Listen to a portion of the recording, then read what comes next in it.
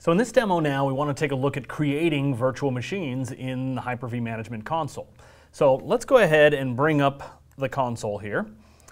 So as you can see in this console, we've got a number of virtual machines, some of which are running, some are off. But if we want to create new ones, we're going to want to come over here onto the right side and click on New, and you'll see there Virtual Machine. So let's go ahead and make that option now. And it's going to bring up a wizard, the new Virtual Machine wizard. So let's go ahead and hit Next. Now this process is fairly straightforward, so we'll go relatively quickly through it. So this is going to be my test VM number 2. Now, when it gets created, it will get created in the default folder location for virtual machines, which actually you can see right here. Program data, Microsoft Windows Hyper-V. Now, if you don't want to store it there and you want to put this virtual machine in a different location, check this box and then go ahead and hit Browse. Now, my preference is to put this onto a totally separate drive, of course, but in this case, I don't have much choice. I got to go with my C drive. And I'll choose a folder I've created called Virtual Machines, select Folder. And now it's going to be easy for me to find this virtual machine later. It's not buried so deep in a program directory. But the C drive is not likely to be the place where you're going to create virtual machines in a production environment. You'll want to put them onto some sort of storage array that has high-speed storage. Let's go ahead and click Next. Then we specify the amount of memory. This will be the RAM that'll be allocated. Let's go ahead and say that we're going to do a gig of RAM. And I'll go ahead and hit Next.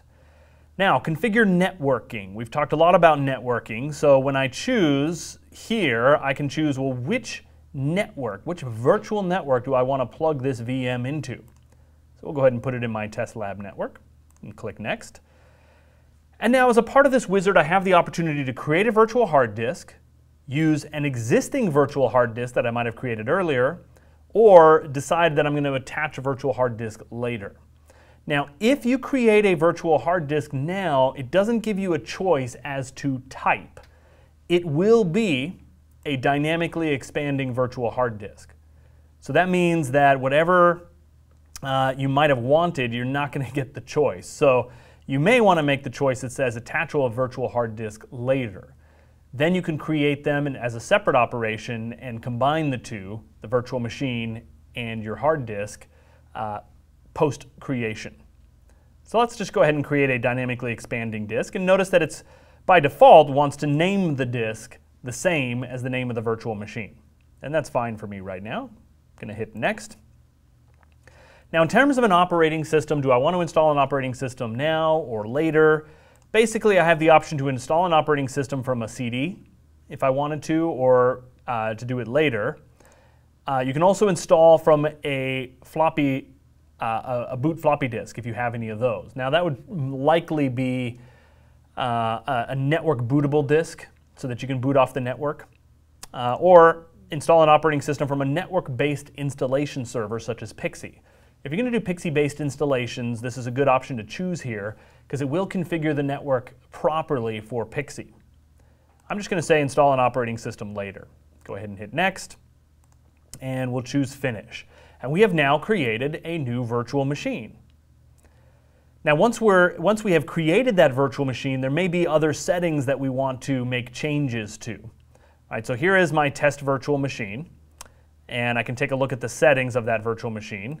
And there's a number of different elements in there that I can edit. I can come in and change the memory. I can change the CPU allocation if I wanted to. Say we want 4 CPUs. I can change the hard drive, and this is where I could come in order to, if I said I wanted to add a hard drive later, then I would come here and I could create a new one from here, which when I make that choice, it brings up the new hard disk wizard. Or I can, of course, edit this property, editing the virtual hard disk that's in there, and that would be to compact, convert, or expand the disk. Click Cancel. I can inspect, or if I click Browse, it gives me the opportunity to point to an existing hard disk somewhere that I might want to utilize. Let's go ahead and click Cancel here. We can look at a lot of those settings in more detail later. But there we've created a virtual machine. Now, what did it create? Let me go ahead and open up here my C drive, the virtual machines folder that I created, and you'll see it created a subfolder based on the name of the virtual machine. Inside of there is the VHD file, and inside of there is a folder called Virtual Machines. Now notice these great big long GUID names of files, and they're XML-based files. This is the configuration of your virtual machine. And the GUID is representative of what they call a machine ID. Every virtual machine you create gets assigned a unique identifier, so that even if we change the name of the virtual machine, this unique identifier remains consistent, so we know that it's the same machine in every instance. So the XML, as an example, if I open up and view that XML, you can see that it contains a lot of the elements, like a SCSI controller. As I scroll down, here's the network adapter information. Right? In here would be memory information and so on. So all of the information that you have in your virtual machine configuration is actually stored in an XML file. So all of these items together make up the virtual machine, the virtual hard disk and the corresponding configuration files. Now they don't have to live in the same folder together. The hard disk could be on a totally separate drive from its configuration. In this case, they are together, which certainly makes it a little bit easier to find all the different elements that make up that virtual machine.